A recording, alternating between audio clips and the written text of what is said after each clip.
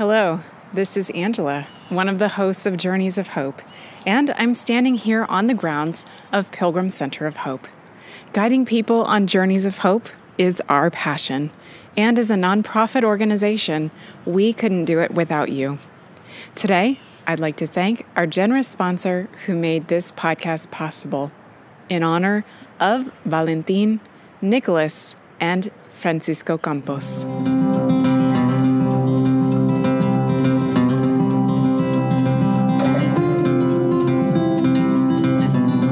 Journeys of Hope, an introduction to the universal church that promotes an attitude of pilgrimage among the faithful by introducing you to pilgrim destinations around the world. Welcome to Journeys of Hope. This is your passport to sacred destinations around the world.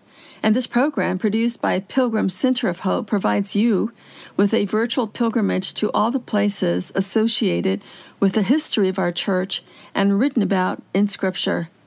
For the last 26 years, Pilgrim Center of Hope has led over 75 authentic spiritual pilgrimages to the Holy Land, Italy, France, Spain, Greece, Turkey, Germany, Marian apparition sites, and beyond. And as a result of this, Journeys of Hope is able to take you to these holy sites so that you can experience what it is to walk in the footsteps of Jesus, the Virgin Mary, the apostles, and the saints. But not only that, but to learn, even though we may not even go to these places, but to learn about these places and how these places can relate today to our everyday lives wherever we are living. Welcome to this program. I'm Mary Jane Fox. Our programs are also available on podcast anytime and on our website, pilgrimcenterofhope.org. And if you're new to our program, we encourage you to look at our Journeys of Hope archive, which contains all previous episodes of the show, and there are many. We are an evangelization apostolate, and our mission is guiding people to Christ and the church. I invite you to learn more about this unique and vital ministry of evangelization at pilgrimcenterofhope.org.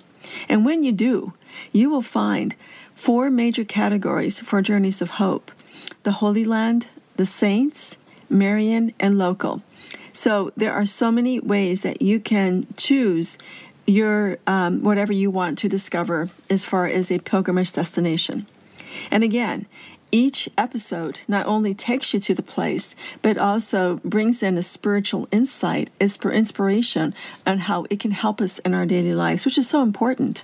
As Catholics, we are rich in having so many places we call our very own because they are related to our faith and our history. And again, you can listen anytime through our website and or on our podcast. Okay, now in today's episode of Journeys of Hope, we journey to Cascia, Italy, which is located in the region of Umbria, about 2.5 hours northwest of Rome.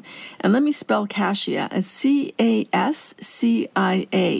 It's a small village built on top of a mountain. The road leading to Cascia from Rome is narrow, surrounded by a lot of greenery, trees, a stream, and hills. It's quite beautiful, actually, and very quaint. The town of Cascia appears as a fortified castle and with stone hamlets built around the mountain. It was first founded during the Roman period, and through time experienced, of course, the devastation of barbaric tribes and earthquakes. But this picturesque town overlooking the Umbria Valley is worth seeing. If you ask any Italian about Cascia, they would respond, Santa Rita, because Cascia today is known for its charming environment, good restaurants offering the local specialties of handmade pasta with sausage, and the town's population is only about 3,200.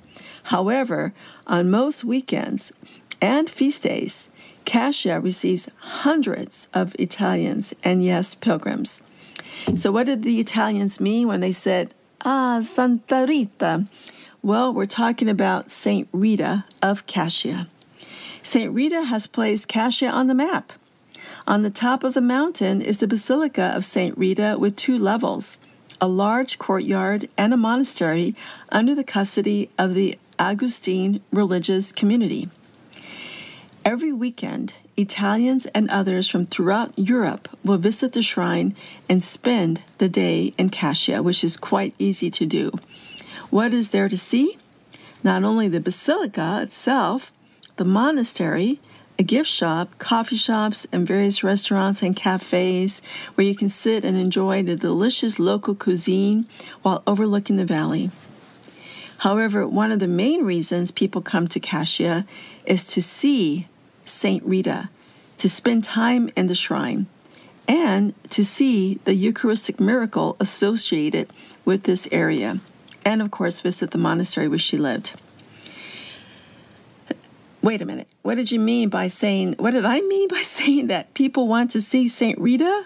Yes, her body lies in a glass coffin inside the shrine, and her body is incorrupt. What does incorrupt mean? It is the quality or state of being free from physical decay. In other words, the body of St. Teresa has not deteriorated or decayed since her death in 1471. It's amazing. I have seen her body. I have visited Cascia. She's dressed in her religious habit, and you can see her face, her teeth, her hands and feet. But before we hear about her amazing story, I'd like to tell you about how to get to the top of the mountain to see the shrine, a little bit about the monastery and the Eucharistic miracle. Since Cascia receives numerous visitors in a day, a parking lot is located at the foot of the mountain for cars, trucks, and buses. Yes, semi-trucks. We have seen them travel along the highways of Italy with an image of or a sticker of St. Rita of Cascia on their windows or on the side of the truck. So many have devotion to her. And so to reach to the top, you have a choice of climbing several flights of stairs, or recently they've built a open escalator. Thanks be to God. Along the way, you see charming shops and cafes and local villagers smiling. They are accustomed to the visitors almost every weekend and very hospitable. So now reaching the top, there's a narrow courtyard that leads you to the entrance of the shrine dedicated to the saint. It is a modern building of the 20th century, which took over 9 years to build. The church is built of travertine, which is a stone from that area that is similar to marble or granite. Travertine has been used for centuries as building material. The most famous structure built with it is the Colosseum in Rome. So you probably have seen pictures of the Colosseum, and you can get an idea what kind of stone I'm talking about. So the church has a Greek cross layout with 4 large apses and a central dome over the sanctuary. An artist carved some episodes of the life of St. Rita on the main doorway and inside. The dome has a dove, which symbolizes the Holy Spirit. And there are angels and saints such as St. Rita and St. Augustine and others that are painted in this dome as well. The apse of the church, which is the front area, the sanctuary area, has a painting of the Assumption of Mary into heaven. And this was painted in 1950, which was right after the proclamation of the dogma of the Assumption of Mary as proclaimed by Pope Pius XII. The design of the stained glass windows depict the stories of the life of Mary. Isn't that beautiful? Just to already walking in this church, you discover the life of St. Rita. You're remembering the church. Mother Church wants to tell us through sacred art in her buildings, our faith, our creed, what we believe. It's just really a gift. To the left when you enter the church, to the left is the chapel of Santa Rita, they call it, which houses her body. It opens behind a large wrought iron gate. She was never buried, and she was placed in a coffin. And today, as I was saying, her body's now in public display in a glass casket, and many faithful come to pray and light candles. Her body has remained incorrupt and has even been reported to have moved positions. I know it sounds quite unique and very strange, but it's a great mystery. We're going to go into that in a moment, but the religious sisters that live in a monastery have testified to that. On the four outer sides of the casket are four angels representing the four cardinal virtues: temperance, courage, justice, and prudence. There are lamps that hang from above, and the soft light provides an environment of sacredness, also giving that sensation of mysticism.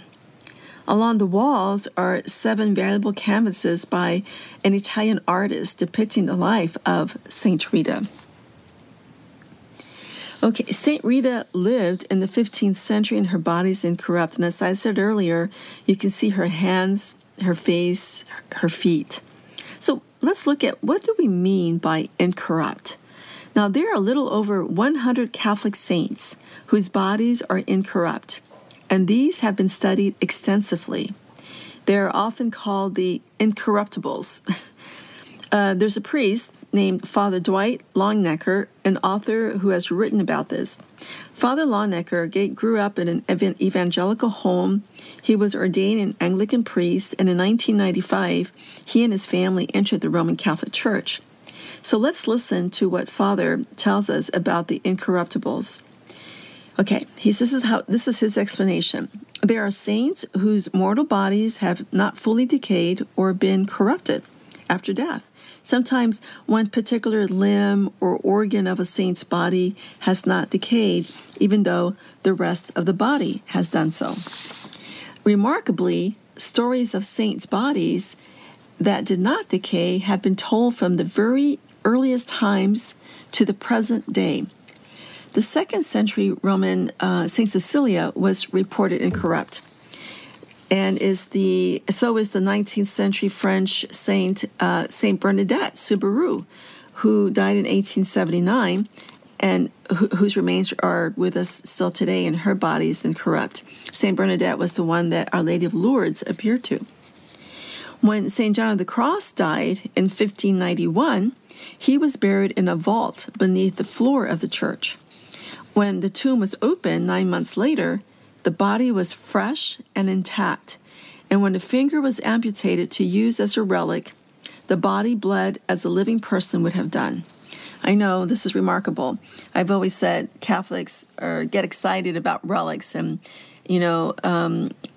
of saints, because they're really, to me, signs of God's glory and yet a mystery. Let's continue to learn more about this. So the tomb was opened a second time. This is at St. John of the Cross, about 9 months after that. And the body was still fresh, despite the fact that it had been covered with a layer of quicklime, which was often used at that time period. At further exhumation, what I'm trying to say is in about the late 19th century, the body was found to be still fresh, from 1591 to the late 19th century. The last time the body was exhumed was in 1955, about 400 years later, and it was still moist and flexible, although the skin was slightly discolored. The phenomena are among the best documented of any alleged miraculous occurrences. That's St. John of the Cross, and he was a Carmelite priest. Okay, you can go and see incorruptibles even now. Very often their bodies are in public display. Not only are they still visible, but the more recent exhumes were witnessed with oaths and affidavits by ordinary working people, as well as respectable professionals and clergy. Science and historical research may be able to explain some of the so-called incorruptibles. Nevertheless, once the natural explanations and the human interference are accounted for, an astounding number of cases remain unexplained. We simply don't know why saints' bodies are incorrupt. Though church authorities do not deny the possibility of miraculous preservation of bodies, neither do they place much stock in it. According to Catholic Church, this strange phenomenon may confirm holiness, but on its own The unnatural preservation of bodies does not automatically prove holiness. The authorities are more interested in the person's manifest virtue, which of course makes sense. In addition, the mere fact of a person's body being incorrupt does not guarantee sainthood. There have been instances of people who did not seem saintly, yet were also found incorrupt. In the meantime, however, the incorruptibles have much to teach us. They remind us that our faith is physical as well as spiritual. The incarnation of our Lord was a real historical event that was both supernatural and physical at the same time. The same is true of his resurrection from the dead. So the incorruptibles demonstrate that the spiritual world and the physical world are intertwined. We don't know all the precise rules of this interaction, but we know that what we do with our bodies affects our souls, and what we do in the spiritual realm affects our bodies. Boy, that's a lot to think about right there. The incorruptibles also provide a compelling sign that points to the resurrection of the dead, when all God's saints will receive back their bodies, incorruptible and transformed by his glory. And finally, the incorruptibles remind us that miracles happen, that this world is not quite as predictable as we may think, that God is at work in the world, and that at any moment he might surprise us with new evidence of his power and his love. This was Father's great explanation. I believe it's a very good one. That was an explanation of the incorruptibles. Let us return to the chapel of St. Rita of Cascia. So many pilgrims, visitors, devotees visit the shrine of St. Rita and to ask her intercession. She is called the Saint of the Impossible. She is patron saint of difficult marriages, abused victims, loneliness, and widows. As you listen to her story, you will understand why she is invoked for these situations. And after we hear the story of St. Rita of Cascia, I'd like to tell you about the Eucharistic miracle of Cascia as well. And we will discover the monastery where she lived and the famous rose and vine story related to St. Rita. And then we'll learn how this can help us in our own spiritual growth. Let's take a look at her story. Rita was a wife, a widow, mother, and a nun. She was born in 1381 in a village not too far from Cascia. She died at the age of 76 in a convent. She was the only child of her parents, and her parents looked at her as a special gift from God since she was born in their later years, and she was their only child. Her parents witnessed a strong faith in God. It was not surprising that Rita, who shared her parents' strong faith and religious devotion, would have a desire to dedicate her life to God as a nun. Well, her parents had other plans. They wanted to see Rita married and had arranged a husband for her. Of course, she was disappointed, but she understood that her parents' choice was God's will for her, and so she consented. The situation at that time in Italy, both civil and ecclesiastical, were not healthy ones. There were frequent conflicts and family battles settled by the rule of the vendetta on the social level. Well, Rita was married to Paolo Mancini. He was a good man, though he had a strong and impulsive character. And at times he was abusive to Rita because of his impulsive character. But she remained faithful and patient. She loved her husband, and she was faithful to their marriage. Their marriage was blessed with 2 sons, and Rita became a busy wife, mother, and housekeeper where her husband, Paolo, was employed as a minor civil servant. Well, he would often find himself drawn into the conflicts that existed between the rival political factions, and this may account for the tragedy which eventually touched their family. His violent outrages were at times taken out on Rita. Well, one day, as he was returning from work, Paolo was ambushed and killed. The pain which this unexpected and violent death imposed upon Rita was only compounded by the fear that her sons would seek to avenge their father's death. So her example of her forgiveness, her pleading and prayers for their change of heart were unable to move the boys, her sons, to forego any act of retaliation. They wanted revenge, and she prayed so much, she shed so many tears, begging her sons not to do this. So Rita, what did she do? She entrusted the situation totally to God. She ran to God and begged God, asked him to handle the situation which was beyond her control. She was concerned for her sons' souls. She didn't want them to commit a mortal sin through this revenge.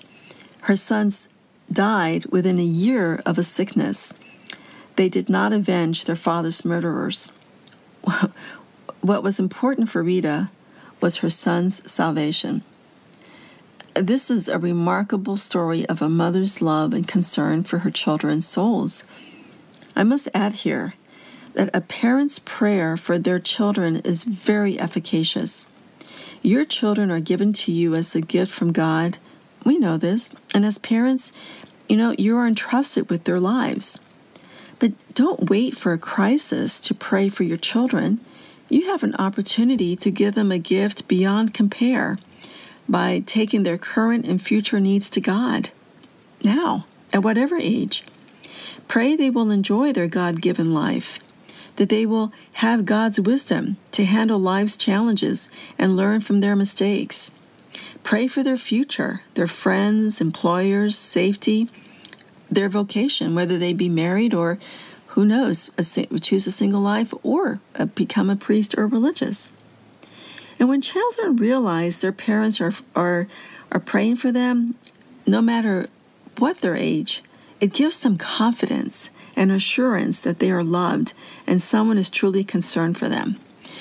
Today, I believe, I know you would agree with me that the love of a parent is so vital, so crucial, so powerful upon a child's mind and being, memory. I myself can remember my own parents. My parents loved us 3 children so much. They sacrificed.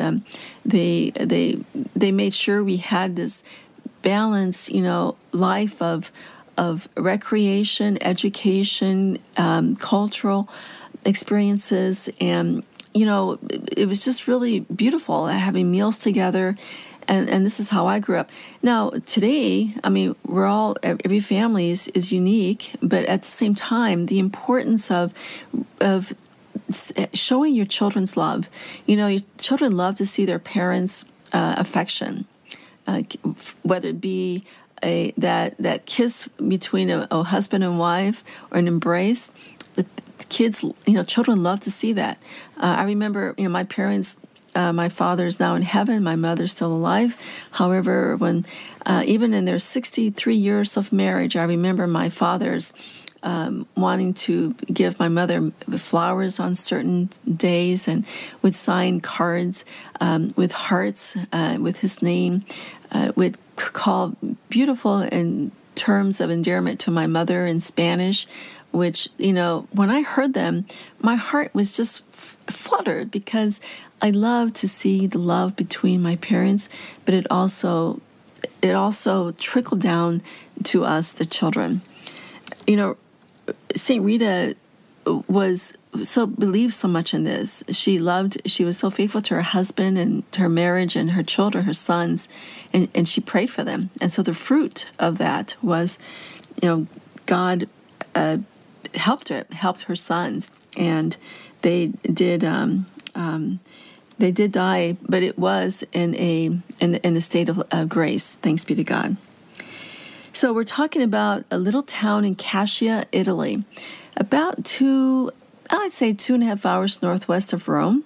Small village, little farm country road that leads you there. 2 lanes only. There's a lot of trees and greenery surrounding this area. The Italian people, seemed to have this great deep devotion. When I was there, I just witnessed such a beautiful joy and a light, just a fresh air in the sense of seeing this joy and families coming together, visiting the shrine is very enlightening and very encouraging.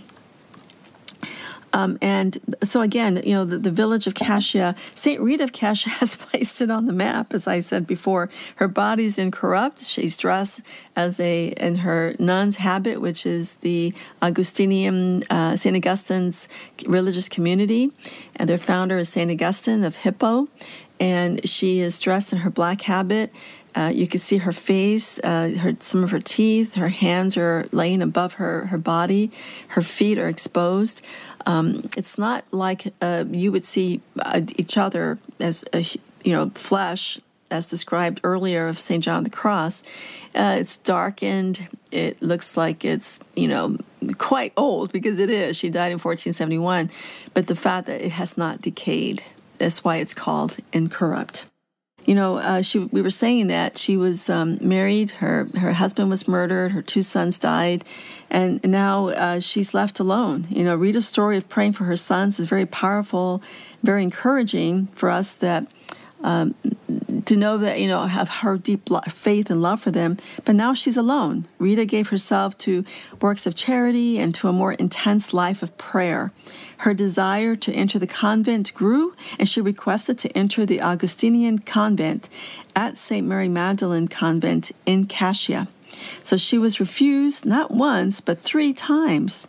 Now, Rita was known to the nuns of that convent because they knew of her good character and her good works and her deep faith and strong religious spirit.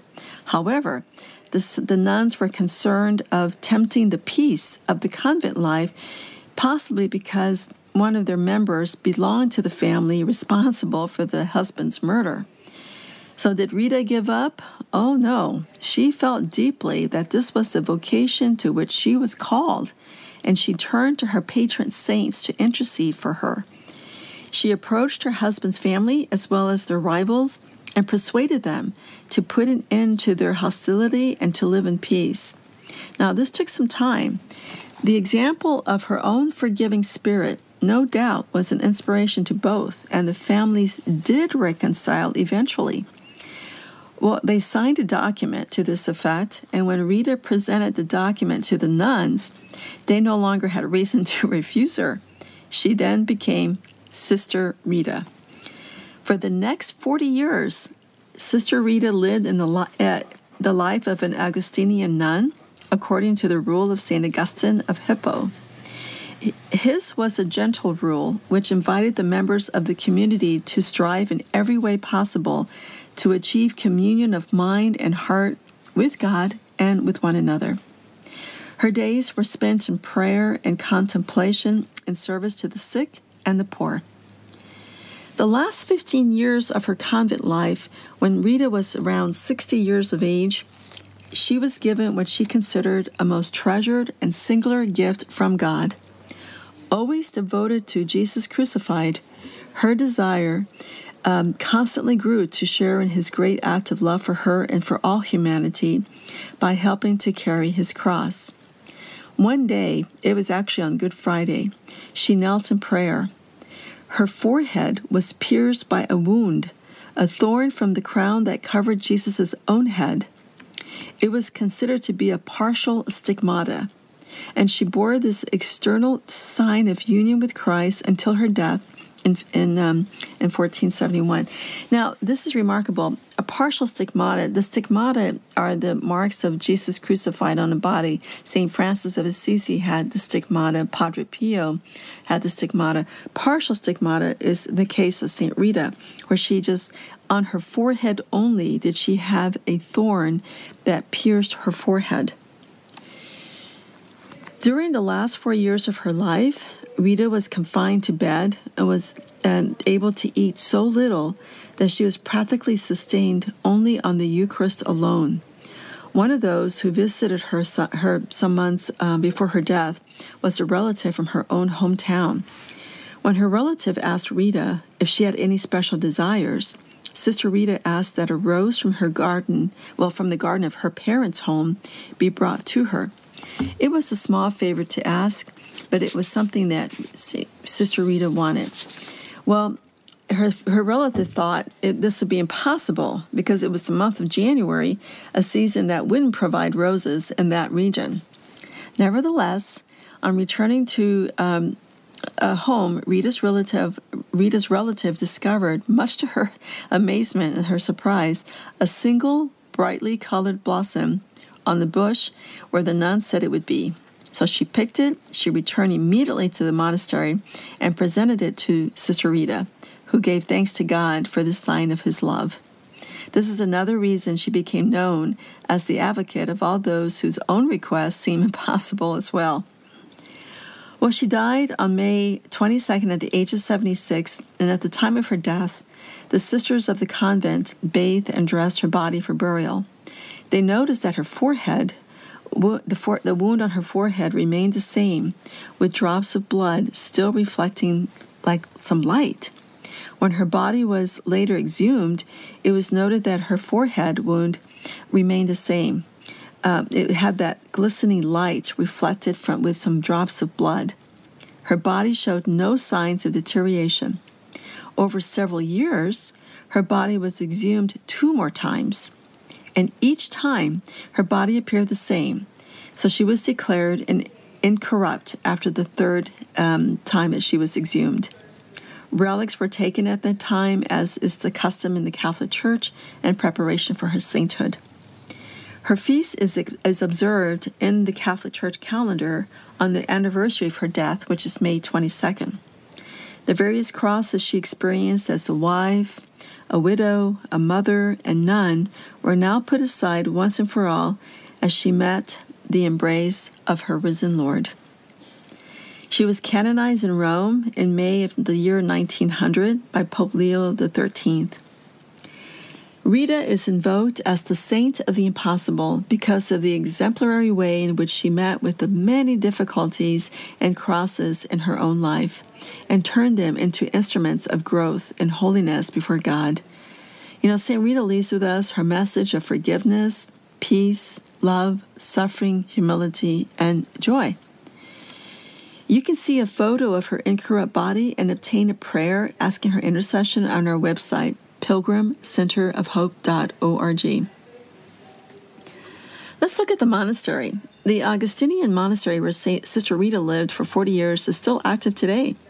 The nuns care for the shrine, they receive visitors and pilgrims, and provide the blessed rose petals.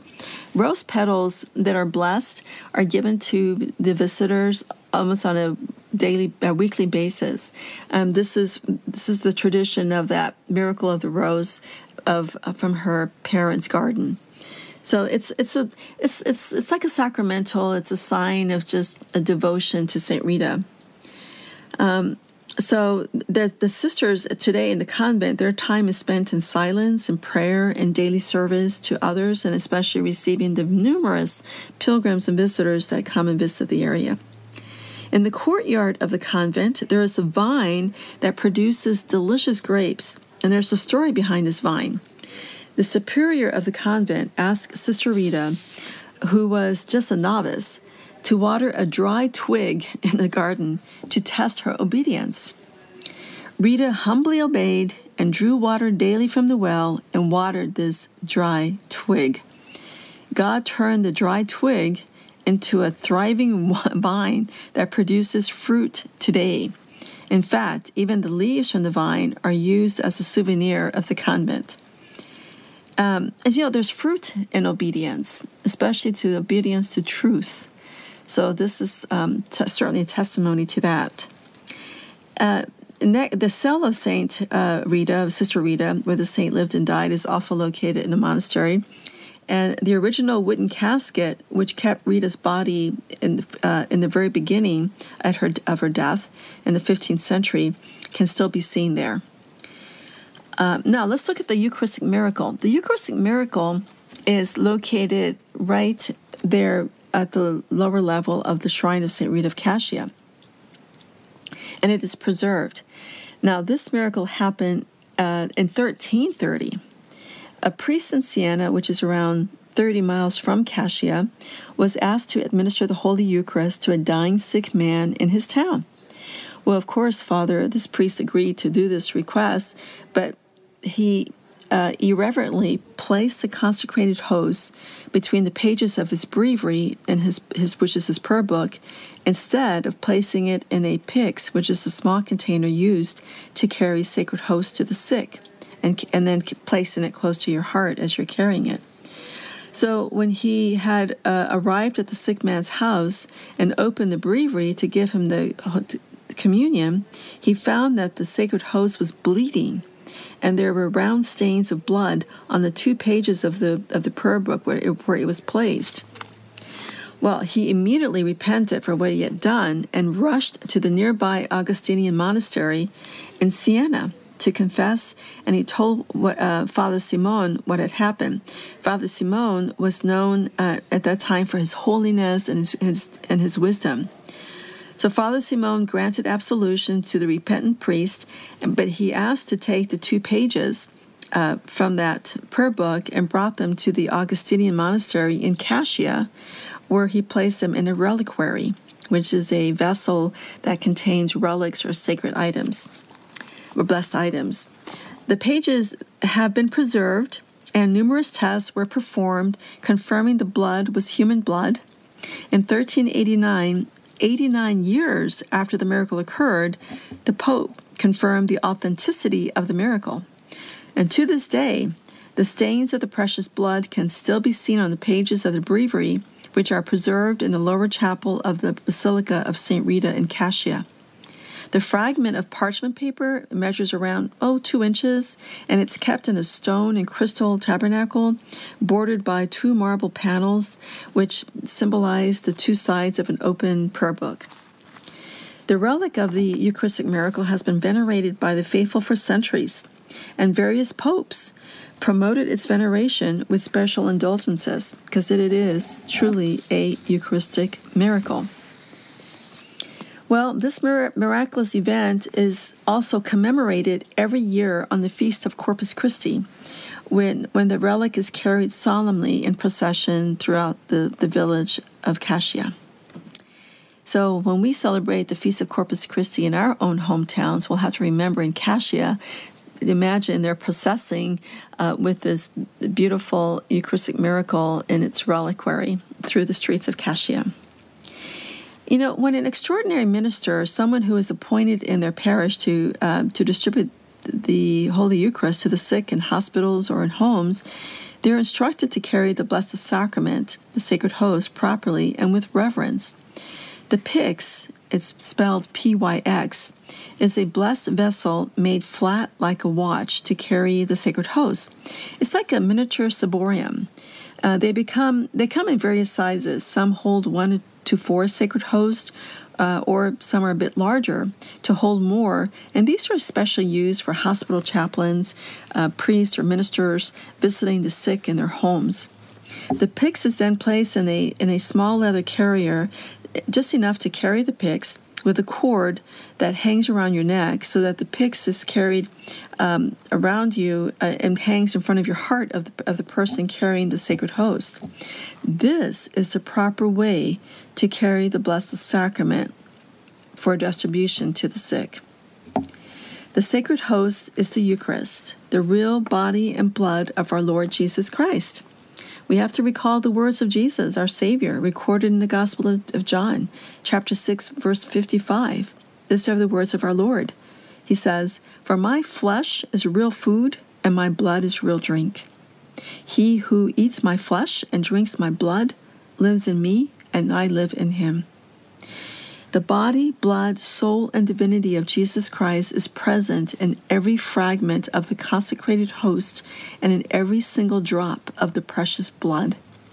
By his real presence in the Eucharist, Christ fulfills his promise to be with us always until the end of the age, as we read in the Gospel of Matthew 28:20. The body and blood of Christ, which is present under the appearances of bread and wine, are treated with the greatest reverence both during and after the celebration of the Eucharist, of Mass. The body of Christ under the appearance of bread that is kept or reserved in the tabernacle after Mass is commonly referred to as the Blessed Sacrament. And that is why we need to genuflect when we are in front of the tabernacle. It is our Lord himself who is present in the Blessed Sacrament, and we need to bow down and show him the utmost reverence and adoration due him. The Eucharistic miracle that can be seen in Cascia today is a testimony of this truth. You can see the blood-stained pages that the sacred host that held the sacred host in the year 1330. What a miracle! And of course, there have been, well, I say of course, I'm aware, and maybe some of us are aware as well, but there have been Eucharistic miracles throughout the years. And I believe our merciful Lord wants us to realize, to see and believe that truly the Eucharist, the Blessed Sacrament, is his gift to us. The real presence, the real presence of our Lord in the Eucharist is a sign of Jesus' love that he left for us so that we may receive him as often as possible. Of course, we see him at Mass on Sundays, but if possible, even during the week at daily weekday Masses. He remains with us still in that sacred host. Pope John Paul II was often heard saying, "In that little host is the solution to the problems of the world." And that's so true, isn't it? Because that little host is consecrated. It's the body, blood, soul, and divinity of Jesus Christ. Wow, praise God. Now, here are some points that we can take for our spiritual insight, for inspiration. And we can certainly learn from St. Rita of Cascia so much. But I'd like to point out some things. Now, never lose your trust in God, even when life seems impossible. The goings-on in life may seem impossible. That doesn't mean that there is no God or that he doesn't care about you, unlike what many people usually say to defend their unbelief in God. Our Lord says that he cares about the great things down to the smallest details of our life. We hear the Lord telling us in the Gospel of Luke 12:6-7, "Are not 5 sparrows sold for 2 pennies? And not one of them is forgotten before God. Why? Even the hairs of your head are all numbered. Fear not. You are of more value than many sparrows." God remembers birds that people sell for next to nothing. They are of small consequence to humans, yet we are remembered by God. Jesus tells us we are worth much more than that. Of course God cares. He cares enough to number the hairs on our heads. It's incredible to think about. That's enough to ponder. And as we suffer, be consoled knowing that Jesus is suffering with you, with us. St. Rita prayed devoutly for many years for the conversion of her husband and the conversion of her sons. Her confidence in God never wavered. She knew that God would not abandon her pleas. She knew God was hearing her pleas. We need to put our full trust in God that when we pray fervently, he will send graces and help. St. Paul's words from Philippians 4:6 tells us, "Do not be anxious about anything." Never lose your trust in God, even when life seems impossible. Another point we can learn is during desperate times, turn to sacredness, not to self-damage. Some people shun from being sacred and would rather turn to self-damage acts when they feel that times are too desperate and there's nothing more that they can do. We've all been tempted with this. Again, that's why the mercy of God is so omnipotent. He gives us the sacrament of reconciliation to help us in these times because we are remorse when we do have those temptations or perhaps fall into that sin. St. Rita, even though she went through a lot with her when her husband was murdered and her sons dying at a young age, she did not resort to ruining her own life or her own self. Instead, she turned to God and persevered in her prayer for her sons. She prayed they wouldn't take revenge on their father's murder. She prayed for them not to commit this mortal sin. and they died before committing that sin. She knew the most important thing was their salvation. While it was a deep suffering for her as a mother to lose her only 2 sons, her faith sustained her and her hope gave her courage to move on. She believed in the gift of eternal life, as we need to each day, and be remembered of that gift. God has given us the gift of eternal life, and that is our destination, the heavenly Jerusalem. And so, of course, that was when she entered the convent and became a nun. You can't heal a wound by inflicting another wound.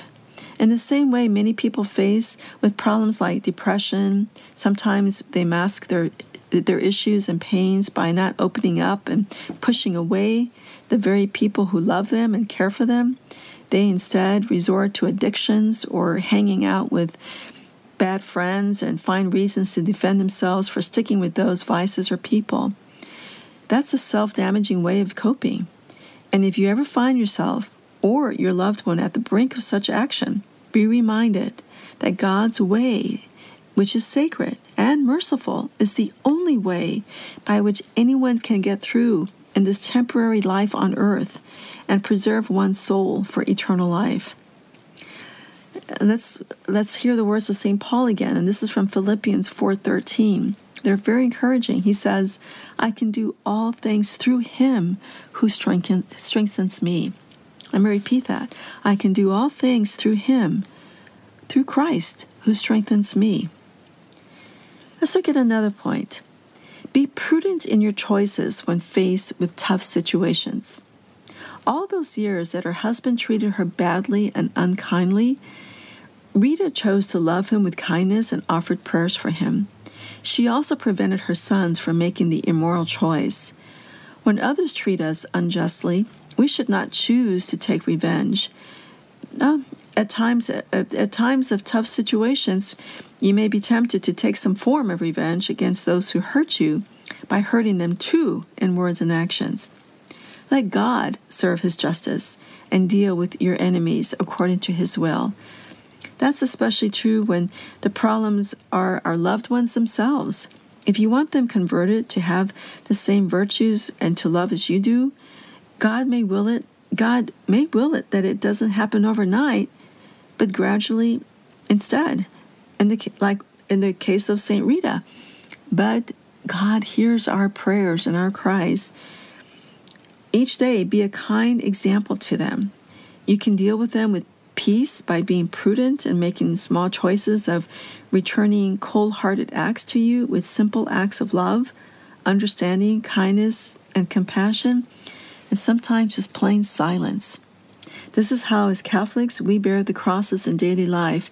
But as we do, remember that when we do unite that with Christ, we carry the cross with Christ, he will never outdo our generous offering up of our sufferings. He is more generous with his graces.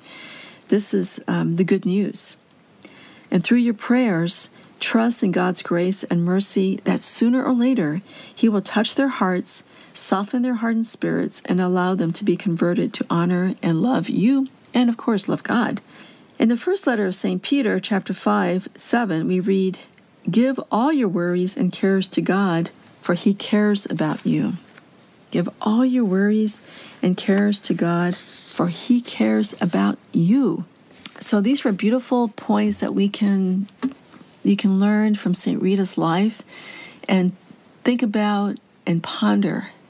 We all have family members that we're concerned about, or situations, or friends, and certainly St. Rita can help us. Now, my husband, Deacon Tom, and I have led pilgrimages to Italy, including Cascia. And the country of Italy is rich in ancient history and art, especially Catholic history, because the Christian population in that area from the beginning was very faithful, dedicated, and united. Many Christians were martyred in Rome during the first couple of centuries of Christianity. Today, throughout Italy, and most especially around Rome, you will find many holy sites, such as the catacombs, shrines with tombs of apostles and saints, relics and museums, and yes, some incorruptibles. that all hold evidence and art of historical events and persons that made a difference. As I said, Cascia is not far from Rome, and it's a picturesque village of stone buildings, cobblestone pathways built on top of a mountain in a unique place.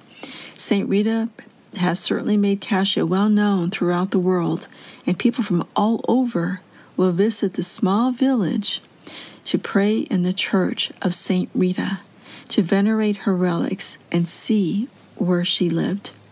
Her life of faithfulness as a woman, wife, mother, widow, nun, assures us all of the possibilities available for us to grow in holiness, no matter our situation or state of life. She lost her 2 sons at a young age. That in itself is a deep suffering for a mother, and that is why she is called the Saint of the Impossible. Over the years, Catholics in various countries have witnessed to St. Rita's intercession and attributed numerous miracles to her.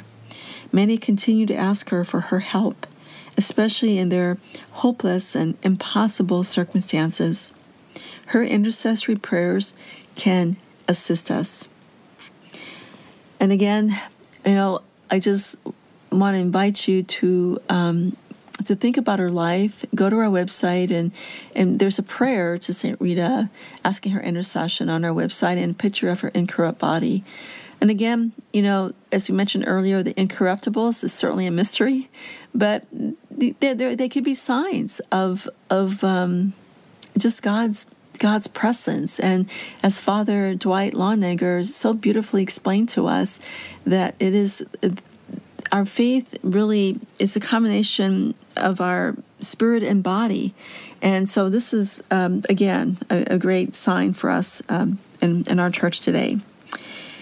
Well, we're just about out of time for today's episode of Journeys of Hope. And as is our tradition, before we go, we want to give you a jewel for the journey, a spiritual gem from Scripture or a saint or a pope that you can reflect on throughout the week and collect. Well, today's jewel is from St. John Paul II.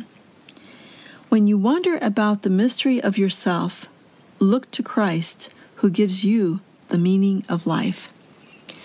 That's where our true meaning is in Christ, with Christ, and through Christ. So I'd like to join you. I'd like to ask you to join me in the closing prayer. And this closing prayer is just asking the Lord for His blessing. Yes, indeed.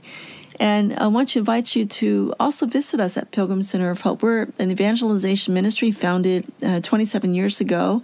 Very vital ministry, needed, giving out spreading the good news through, yes, pilgrimages, but conferences, evangelization outreach, events, parish programs, social media, weekly blogs, and this program, Journeys of Hope. We are here to guide people to Christ and the church.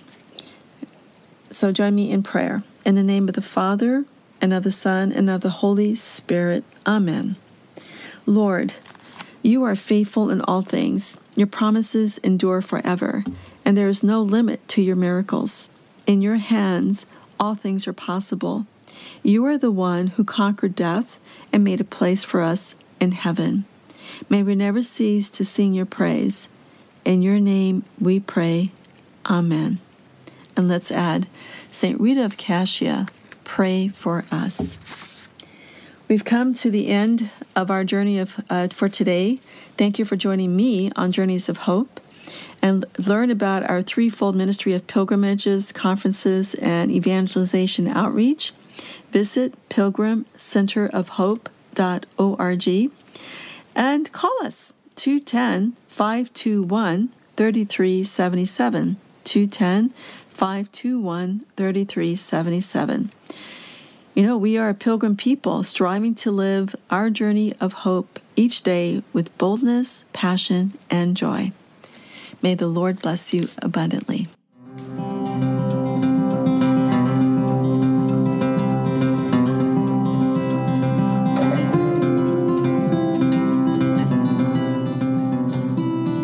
Journeys of Hope, a production of Pilgrim Center of Hope, guiding people to Christ. Visit our website at pilgrimcenterofhope.org.